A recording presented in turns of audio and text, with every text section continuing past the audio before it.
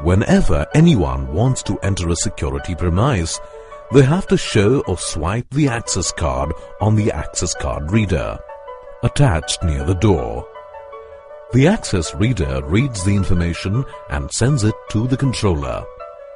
The controller then releases the electromagnetic door lock and the person can enter inside. You can also restrict entry to people to certain sensitive or highly secure areas. In such cases, where the person is not authorized to enter the premise, the reader sends out a long beep informing of unauthorized entry attempt. Biometric access readers are used for highly protected areas such as server rooms, safe vaults, personal cabins, and also to track daily transactions of employees. A person has to give his thumb or other finger impression on the reader to get access to any premise.